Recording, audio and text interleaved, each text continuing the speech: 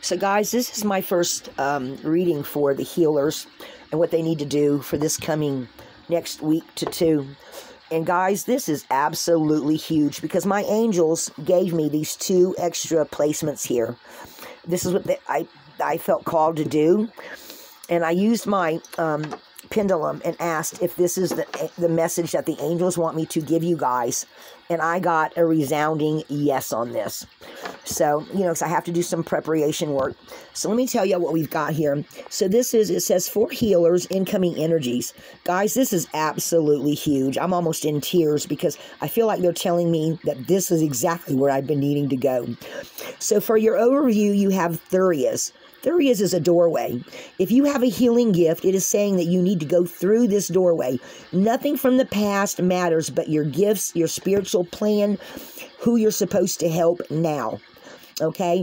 Of course, you got to have your boundaries up, but it's saying don't be scared to go through this doorway. Okay?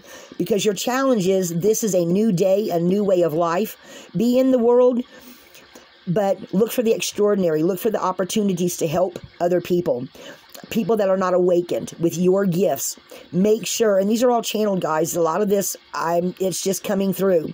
Okay? The angels are saying, do not be scared to not accept this challenge. It's a new day. Your gifts are needed. We need you. There are people that need you to help them.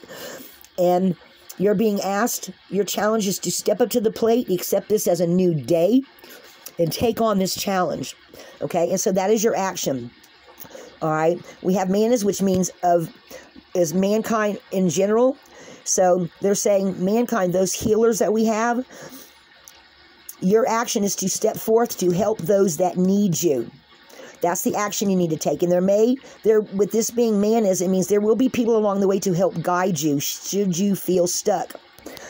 And that's where your sacrifice comes in, because Hagalaz works through reversal. So with Hagalaz here, it's saying you need to not be scared that you're going to have to give something up, but the new life is always greater than the old. So your new situation is Iwaz, and Iwaz means everything is now starting to go forward in a much faster way. Okay? So that is the new situation, is where you are stepping into your gifts as a healer. And this message is for me too, but it's for all of us that are healers. These are the incoming energies where you cannot be scared to step into your gifts. What you can't do anything about is, people, we got one Joe. This is why I'm saying this is big, because these 2 spots are the ones the angels said for me to add on. You are going to have so much joy in the future when you acknowledge your gifts and step into it. Okay? Because you are needed. And the angels are expecting and hoping that those of you that have gifts will fully step into your power, and you will help people. You will lead them, because you will find people that are awakened and people that are not awakened. Some of those that have gifts that will not acknowledge their gifts, you will help light the way for them. Okay, so you will find, very much so, you will find joy in this, which is, you can't do anything about it, but it means that you will find more happiness than what you think you will. What you don't see coming is Othilam. Othilam is to do with inheritances. So you may inherit this. This may be something, a gift that you step into that you've inherited from your lineage, from your family. Remember, I was just talking in another video about, I have figured out that some angels are lineage. They come through your family line. They are with you. They look for the healers and to guide you into your gifts. Me and my sister both have gifts, but she has always run from hers. Me, I have always looked to jump into mine. So that is what they're pointing out. They're also saying that you may find yourself separating paths from some people, family, friends, co-workers, other people who look at you like you're crazy.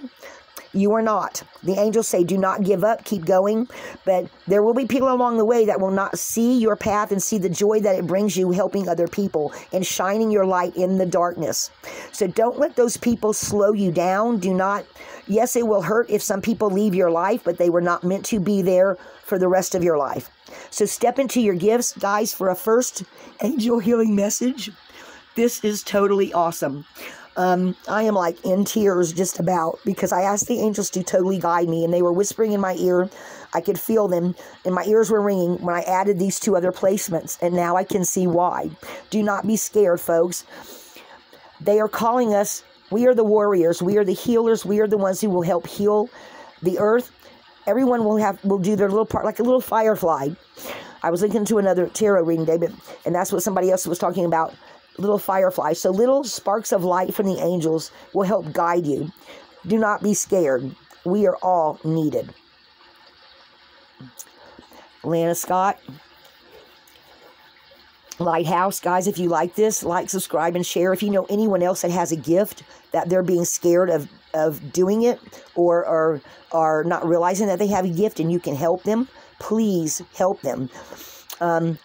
What they do with it, of course, is up to them, but your gifts are being called upon. We need you. So this is your message for the incoming week. Lana Scott, Lighthouse.